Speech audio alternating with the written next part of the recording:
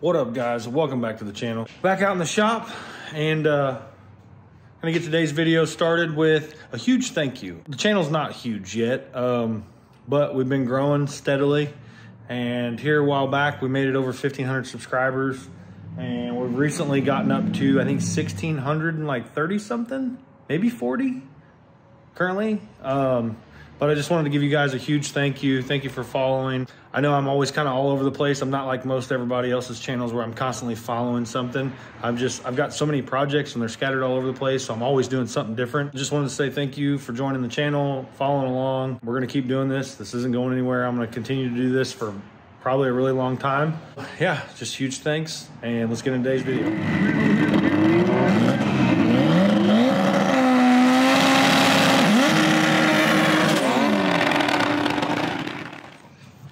All right, guys, so we got a package in the mail for the new Mustang engine, and these are probably the nicest part of that engine, I'm gonna be honest with you, but let's show you what we got. All right, so we picked up a little package from LPC, Liberty Performance Products.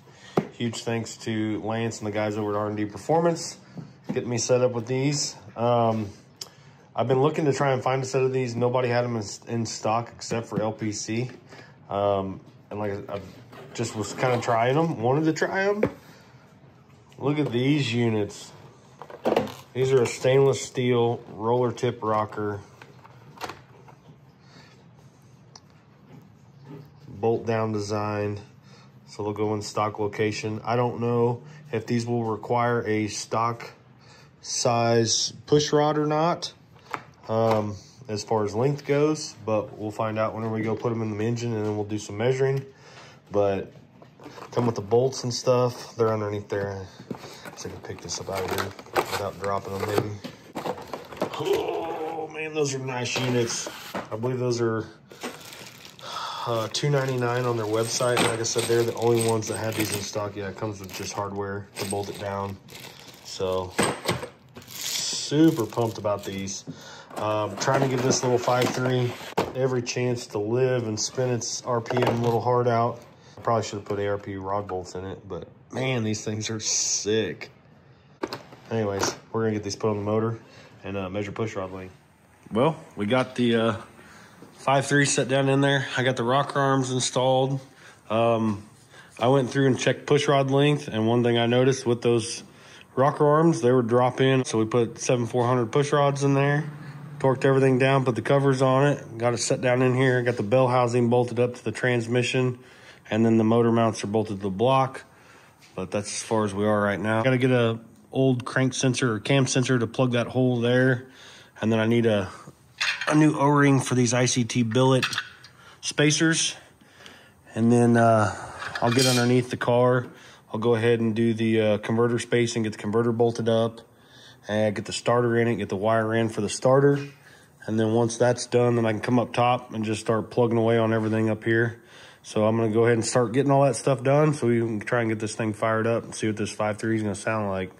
Gonna try and prime this thing up, see if we can get some oil pressure built.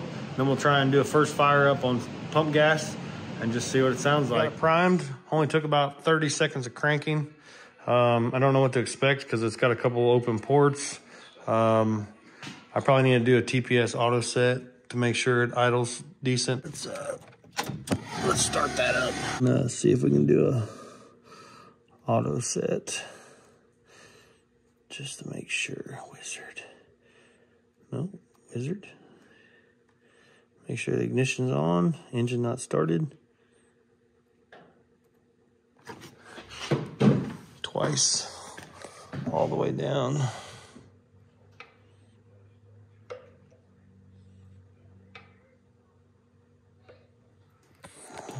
Start, and successful.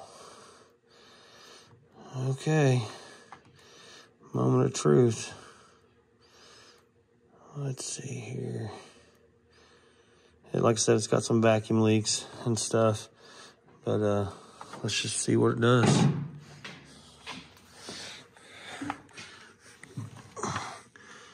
Fire in the hole.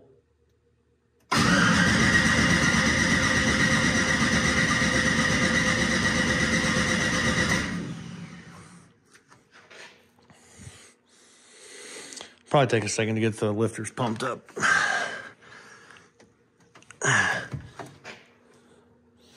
Yeah. Take two.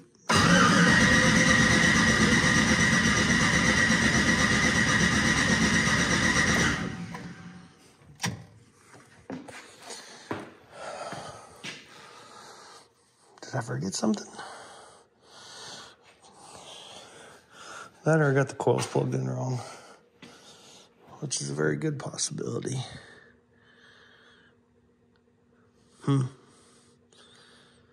Interesting.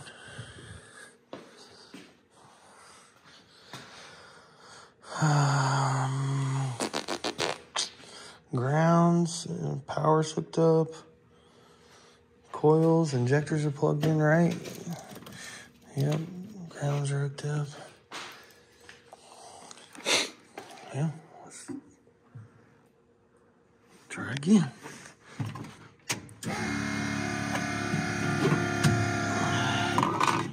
Let's see what this says when we're cranking here. Holy fuel pressure. Oh, that sensor's different.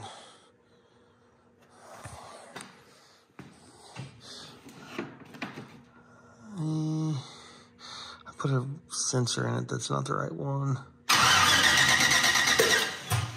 Uh-oh. Fire in the pipe. Sounds weird.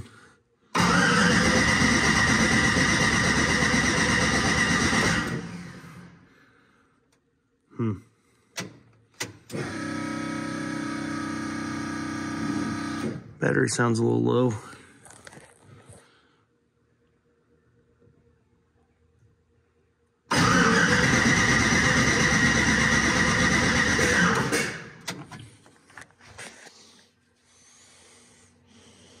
That didn't sound good.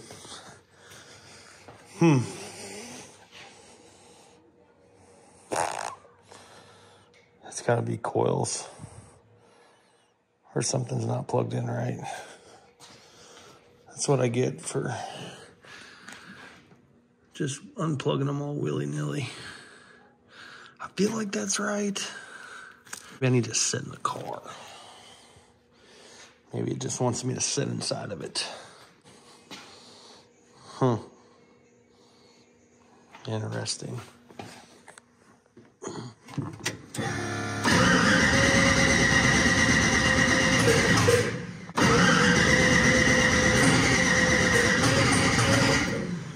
Yeah, it sounds like the timing's off. That's weird. Oh, I know why.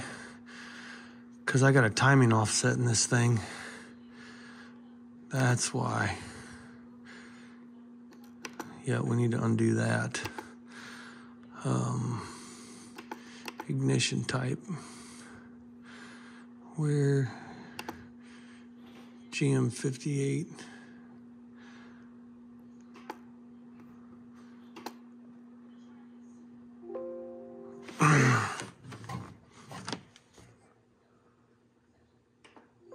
Okay. Oh yeah, smells awesome.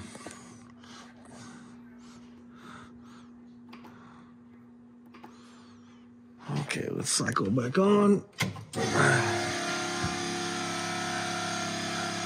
I forgot to turn the timing offset off. Let's see what it does now.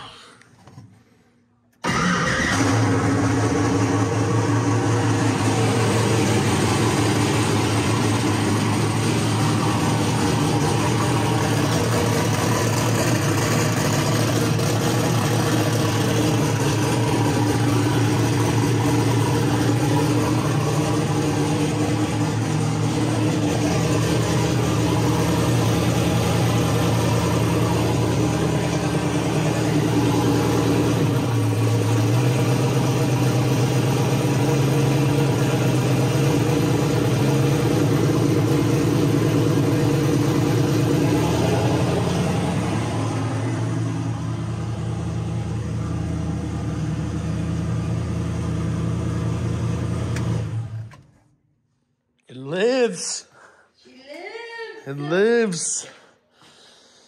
Yeah, so the timing offset was definitely the problem why I wouldn't want to start. So now that we got a crank reluctor in the right spot, welded in place, it's good. Got some vacuum leaks got to fix. Need to redo the charge pipe here. I need to make sure the hood fits. May not fit, so we might end up having to take the throttle body and flip it upside down, which I won't hate because I definitely don't like seeing that. But yeah, I guess we'll do a couple of those things, get back into it, and show you what it sounds like once we get all the piping and stuff done. Let it heat cycle, and then we'll burp the coolant and get it outside and really listen to it so it's not echoing inside the garage. All right, so I went ahead, test fit the hood, and the throttle body actually does hit the hood. So we're gonna have to take the throttle body, flip it upside down, which is fine because I need to put gaskets and sealer and stuff on the elbow and the throttle body because there's an adapter here for the Wilson's elbow to use this style throttle body. And it does kind of look dorky like that. So it should look a little bit better when I flip it the other direction. And I got a couple little fuel leaks. The return line's leaking there. One thing I did notice last night was the fuel pressure is really high. I rescaled that sensor, started it up again, and it's still like as low as it'll go is like 60 pounds. Actually, it's probably like 65 because it's like 63 pounds with vacuum going to it. So pull the vacuum off, it'll actually go higher. So fuel pressure is way high, which I don't understand because everything's the exact same except for the intake manifold. Same injectors, same regulators, same lines, you know, sizes and everything. The only thing that's different are the rails. So I don't know if there's an issue there. Maybe the inside diameter of these rails is a little smaller than the Edelbrock ones. I don't know, maybe. Causing pressure to be up. So might have to pull the regulator apart and drill a hole out inside of it to get it to return more fuel. Same thing I had to do on the Dart. I had to do it on the BK and stuff. So might have to do that, but I am gonna get the throttle body off, get it flipped upside down, and then we're gonna start trying to modify the intercooler pipe from here to there and get that all buttoned up. I got antifreeze in it. I got to change some brake lines because I put different coilovers on the front of it, which I don't think I videoed any of that, but I put QA1 double adjustables on it. And I took these old, these are vintage. I don't even like, these things are retro as hell. And it's funny, you can see the adjuster, look at the difference because they were blown out. So they were at different heights. But I did put some double adjustables on it. I need to raise the ride height a little bit because where I want it to set, they're actually bottoming out inside the coilover. So that ain't going to work. Even though I want it to set low, it's not going to be able to do it safely and properly. So I'm going to have to raise the front of it up a little bit, which sucks, but it is what it is. I don't want to destroy a pair of coilovers from having it bottom out, just sitting here. But yeah, so I'm going to get into flipping that over and we're going to start doing this charge pipe.